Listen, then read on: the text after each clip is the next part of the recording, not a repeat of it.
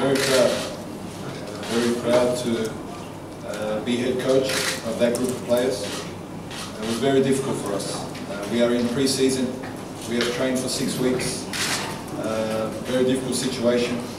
But they showed so much character, desire, belief to play an excellent team.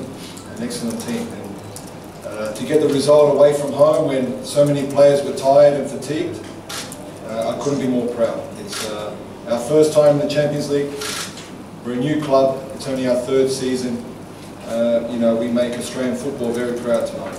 The quality that Guangzhou has. Every time they go forward, we were nervous that they can score. And you know, the players did the very best they could. We hung on for large periods. But just an amazing achievement.